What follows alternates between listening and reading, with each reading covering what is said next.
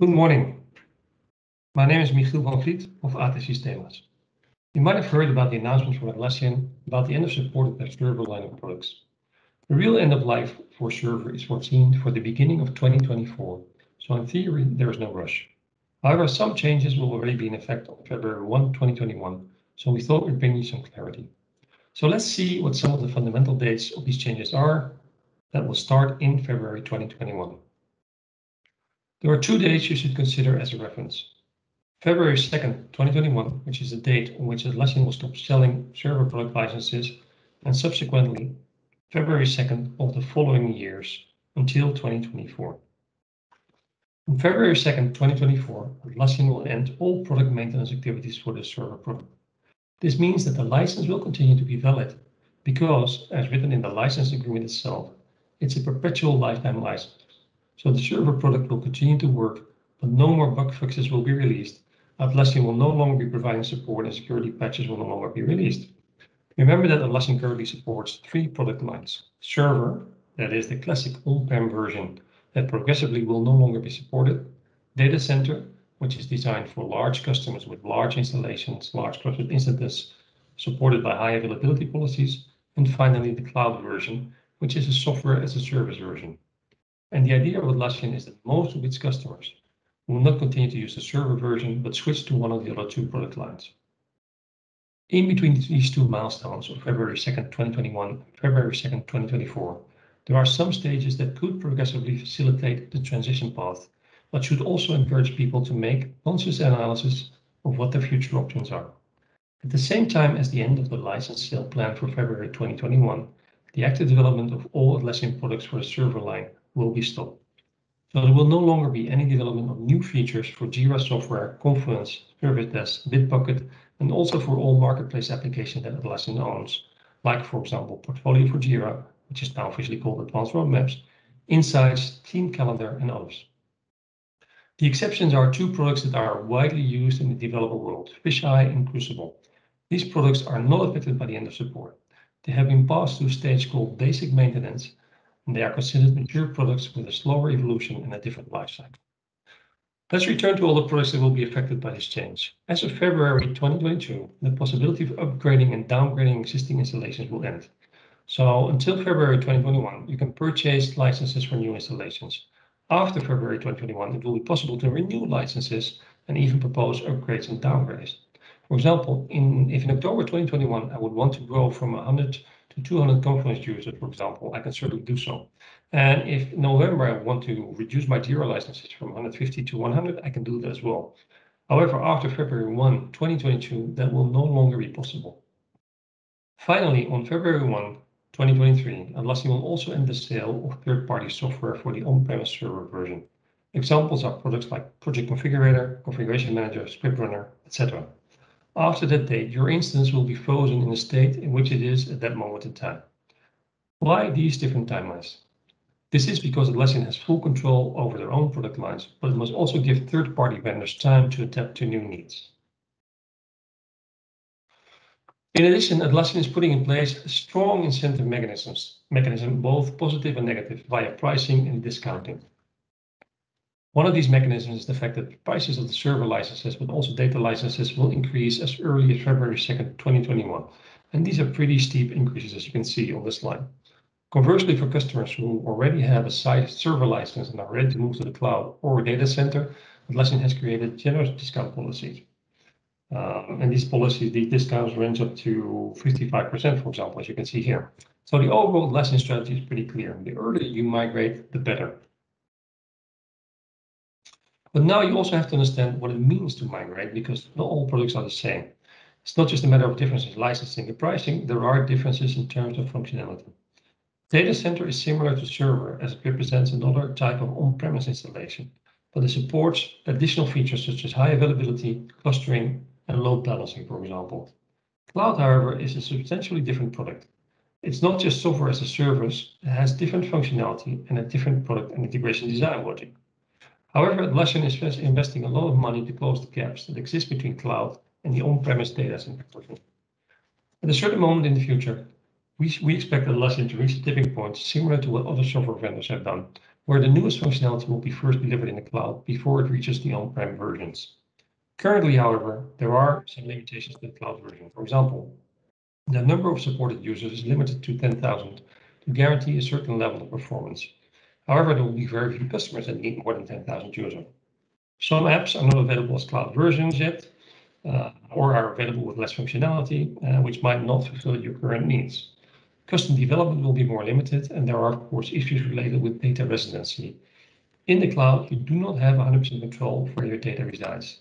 In Europe, Atlassian uses data centers in Ireland and Germany. And think of things like Brexit, which is just around the corner, or the July 2020 sentence by the Court of Justice of the European Union on the validity of the EU standard contractual clauses. Currently, Atlassian offers data residency for products with enterprise plans. You can choose to host certain product data in Europe or in the United States. For other Atlassian products, the situation can be different. Most of Atlassian products are running on the AWS cloud, but are still hosted with other vendors in one single region. If you want to know more, just Google the sentence, "Where does Atlassian store data?" or ask us directly. But the question you, of course, have is, what should you do? At atSistemas, our advice is to orient yourself toward the cloud products unless you have very specific needs. Why is that? Well, Datacenter is intended to be a niche product line for customers with many users. We're talking about customers with 500, 1,000, 5,000, up to 10,000 users. And it's also the most expensive product. Furthermore, Atlassian has made it very clear that cloud is the future for them. So if you are ready to move to the cloud using a SaaS solution and to decommission server now, you should start planning your move, taking into account the incentives and the limitation that Atlassian is putting in place around server. If you are not ready now, you have to ask yourself if you will be ready in 2024. If the answer is yes, you should reevaluate every year when to move to the cloud. And if you are ready, you should move as soon as you can to take advantage of some of these aggressive discounts. If the cloud SaaS solution does not work for you because you have specific needs around data access or data control or data residency, you should already think to start moving to Datacenter. Now, how can we help you in this process? For us, the idea of migrating your Atlassian stack is not something that just appeared now with the announcement of the end of support of server. It's something we've done for a long time for our customers, who for one reason or another, like wanting a clustered platform, or the desire to move to third-party PaaS solution, or because they really wanted to move to a SaaS cloud solution, have asked for our help in migrating their environments. Here you can see some of those references, like, for example, Carrefour, Carglass, or the Spanish government. You can also see that we have experience moving to the Atlassian SaaS and PaaS cloud, but also moving to a data center solution running either in Amazon's or Microsoft cloud. This has helped us better understand the possibilities and limitations of each of these platforms and helped us to refine our migration methodologies. And here you can see some additional references from other customers. The message we want to give here really is, hey, we have already done a lot of migrations and we know how to do this very well. What we would like to propose to you is an assessment session where we look at the as-is and to-be situation.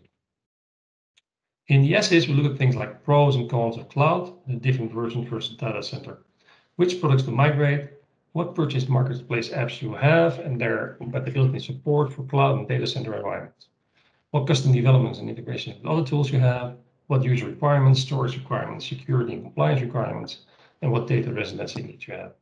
In the to-be situation, we will work with you on possible scenarios, and we will deliver a comprehensive report with recommendation of the option that best suits your needs, including infrastructure estimates, an order of cost magnitude in the case of data center, an order of magnitude cost of migration, licensing, etc. As I said before, we have a wealth of experience with all different kinds of Atlassian migrations. We have defined the methodology and codified the steps and IP necessary to do a successful migration. These steps are different, of course, based on the applicable scenario. One scenario you see here is to move from server to the Atlassian cloud, which has specific steps. Another scenario is move to a server instance to a single node data center instance, which is probably the most simple migration. The difference with server are not that relevant, and the migration is easy, and you take advantage of all the additional functionality in data center. And yet another scenario is moving data center with a clustered solution, which has some additional requirements. In addition, As you've already seen in the references we have presented before, we have extensive experience with deployment on Atlassian, Datacenter on Azure or AWS. For these situations, we have materials and methodology to facilitate things like platform provisioning, configuration, prioritization of Atlassian in production environments, setup of backup policies, monitoring with different tools like Azure Application Gateways or CloudWatch from Amazon, and we have pre-created operating manuals. Now let me talk a bit about our company, atSistemas. atSistemas is a company based in Spain with offices in Italy and Portugal. We have 1,500 employees and 25 history in technology consulting. We are an Atlassian Platinum partner with one of the largest teams dedicated to Atlassian stack in Southern Europe, with over 100 specialists ranging from specialist consultants to developers to system architects. We are proud to have more than 60 ACPs or Atlassian official certifications, and we have been an Atlassian partner for more than 8 years now, and we have over 200 live customers on the Atlassian stack. Now to our services. So our services include the entire IT lifecycle, from consulting on business and IT processes, advising on ALM solutions, to installation, custom development, training, change management, infrastructure, support, maintenance, and license management.